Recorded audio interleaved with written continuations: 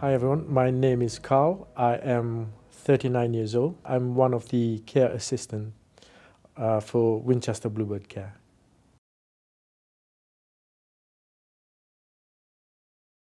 I joined the army when I was 18. The regiment I joined was the 1st Battalion, the Princess of Wales Royal Regiment. I served 12 years with them. Been to places like Afghanistan, Iraq, Kosovo. You get to travel not only on military work, but you also go on military exercises, like places to Kenya, Canada, Poland. I was injured in Afghanistan 2009. I was standing next to a compound wall. The enemy fired a rocket-propelled grenade, which hit the compound wall where we stood, and the fragmentation hit both my legs. I was unconscious for quite a bit. When I came round, I was facing the sky, and I thought, oh, I must have, fell asleep, or because it was a long, arduous day. I tried standing up, but I couldn't feel both my legs. I sustained shrapnel injuries to my left knee as well as my right ankle. I had the initial surgery out in Cambastion, and then 3 days later I was flown to the UK, to Birmingham Hospital, and I had another 3 surgeries done there. And then not only that, I had about 2.5 years of rehab and surgeries, which I had to do all the military tests again, which I passed, and then I deployed again the second time to Afghanistan.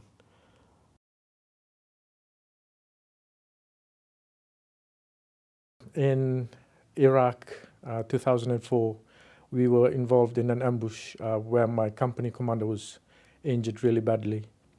I had to climb out of the vehicle and not only try and get my commander back into the vehicle, but all my crew members and the guys in the back, they were all injured as well. So I had to try and keep his airway open while under fire and try and command the vehicle back to our base. At that moment, you don't think of, bullets flying your way. It's all solely about the person that is injured. So for me, it wasn't that big of a deal. But when you got back into camp like 2 or 3 days after, then you realize, the effort you put in, and it's sometimes can be quite scary when you think of it, like when you're in a safe location. But yeah, my company commander recovered well. All my team members recovered.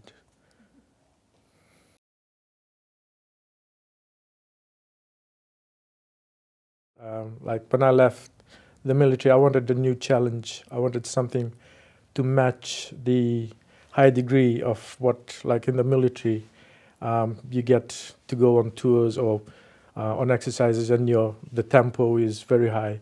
And when I left, I wanted something to match that. And when I came across Bluebird Care, I thought, give it a go. You never know. So here I am 8 years after. So I'm enjoying it.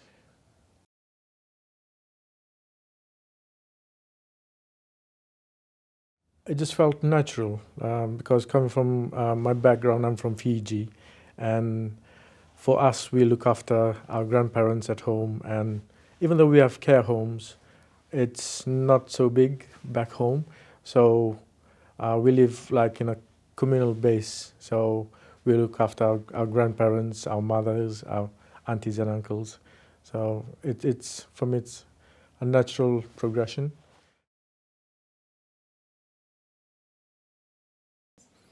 When I joined Bluebird Care, I joined initially as a live-in carer, live-in care assistant.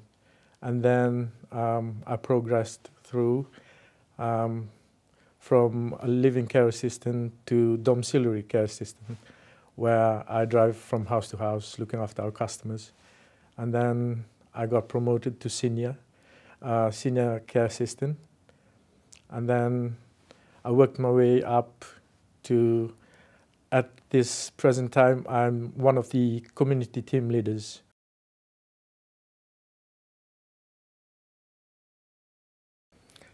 I'd say I'm calm and collected. I try and be, fluid with things, not overthinking things when I'm doing my job. Because sometimes when you overthink, it just adds on pressure.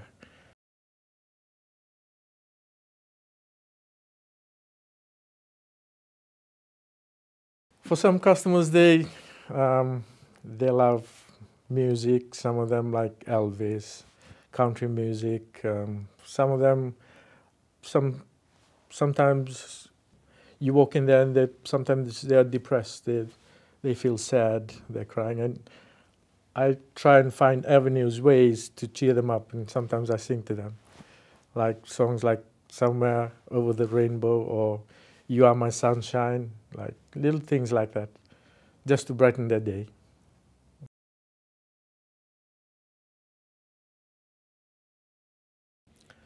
For me, after a day doing care work, driving home, I run my day through my head, like my first care visit in the morning, all the way through to my last one, and just asking myself, have I done the best that I could for all our customers?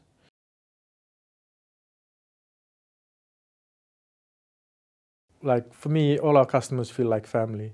Um, I always try and make sure to treat them with utmost dignity and respect, especially because they're quite frail, and you want them to feel comfortable as well as safe around you. So I've always make sure to tell them, I'm here for you, I'm here for you. You don't need to be worried or afraid of anything. I'm here for you. That's why I'm a care assistant, to come and help you.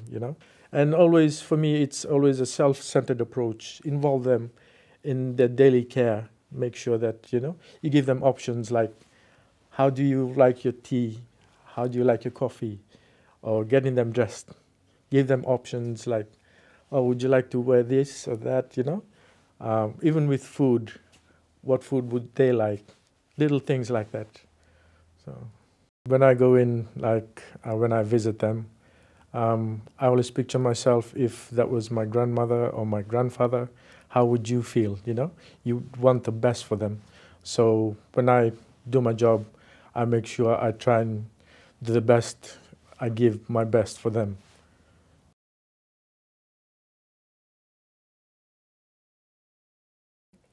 It is very important, especially for them. It is a place of safety, somewhere familiar. It's probably their family home ever since, and they've got loads of memories.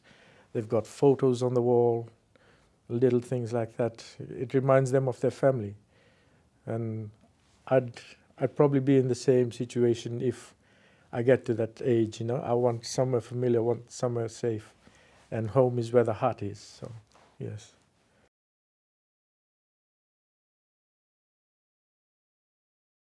She's a very lovely lady. We provide care for her twice a day.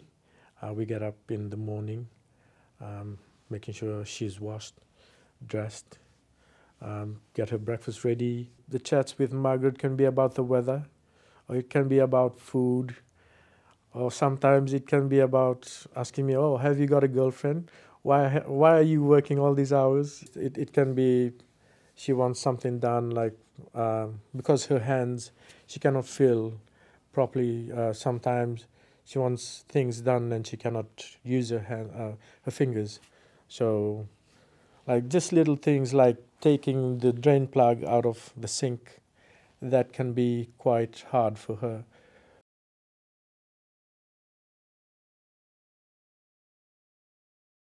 She had a funny situation. I think it was last year that The neighbor was clearing out her garage and found a shell of I think a World War One or two shell in her garage, and they had to call the military bomb disposal to come over, and the whole street was closed down. So she was the celebrity of that time. Yes.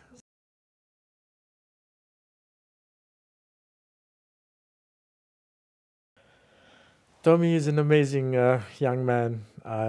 When I started with Bluebird, we initially went in to look after Tommy 3 times a day, like in the morning, get him up for college, and then after school, and then in the evening for his bath nights. Tommy suffered from muscular dystrophy, so at the young age he was in a wheelchair. Even though his condition deteriorated, but his mind was sharp, which is an amazing thing about Tommy. Every night when I went for his care visit, even without seeing me, he'll ask, is he in the drive? Even before seeing me, he'll shout out, are you okay? So Tommy is like a little brother to me. Some nights he couldn't sleep, so we just sat up whole night just chatting about little things he's worried about, I can picture him like myself in that situation when I got injured. There's loads of things running through your mind and you feel like there's no hope, but when you got someone to talk to, it eases the burden.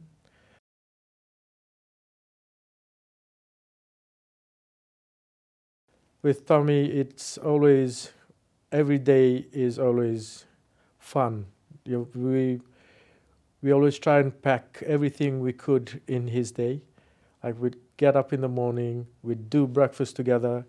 He'll direct us to what he wants for breakfast, and then after that we'll do other stuff like get his Legos out, and he's always directing us like for his care, which is very important.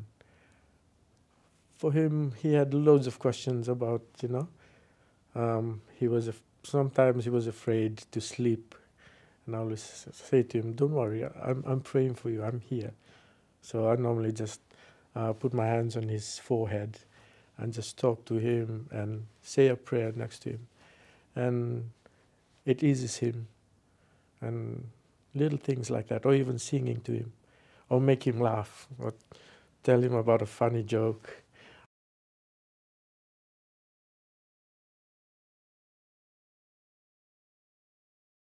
It was very difficult, yes. Not only for me, but for his parents. He was the center of their world. And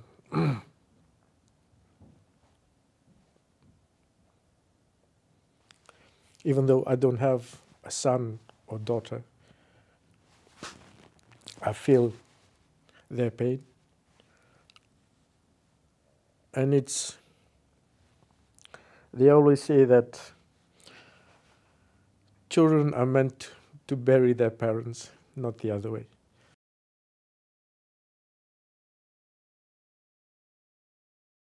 I felt I've done the best I could for Tommy, and I hope that he felt that we've done the best we can for him. And it was amazing every time when I was there.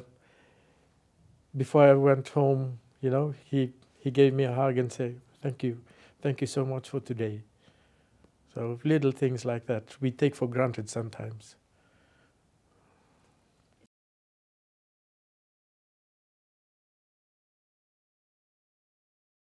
Every now and then when I'm at the office, I go over to his grave and just say hello every now and then.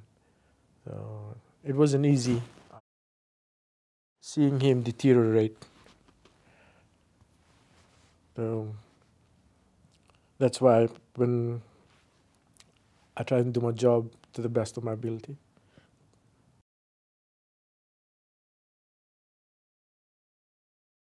Some customers, like female customers, it's quite daunting for them, like when they initially when they meet me, because they see I've got tattoos, and before I had big hair and a beard, and it's quite daunting for them. But once we get to chat and know each other, you find like common bonds with them. Their husbands or probably one of their sons could have been in the military, and that's how we get to know each other and build up a rapport, a relationship with the customers. And then for me, it's very rewarding when you leave them with a smile and they ask, "Oh, are you going to come back? When are you coming back?" For me, that is the reward. It's a signal for me. I've done the best as I can.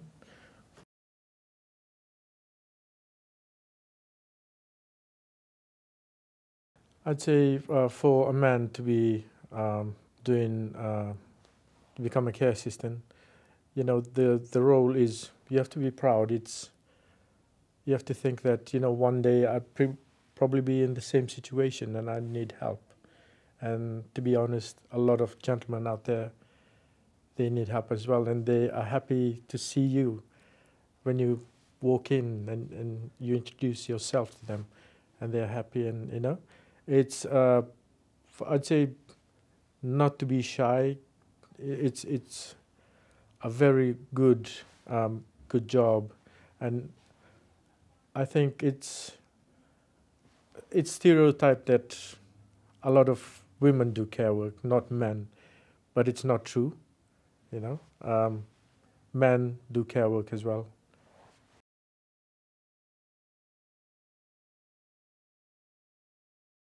I feel as if, yes, I'm giving like something worthwhile, helping people that cannot help themselves. Most of them, their families don't live close by. Some of them, their families live overseas. Some of them, they don't have families, and you are the only person they see. And for them to have that support is very important. It gives them continuity, like living in their homes. So that is very important, yes.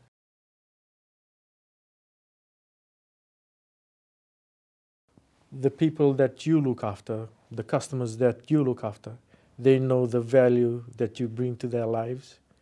And without you in their life, it's going to be hard for them. So for me as a male carer, breaking down barriers with our female customers, building up a rapport, bonding with them, it's very important.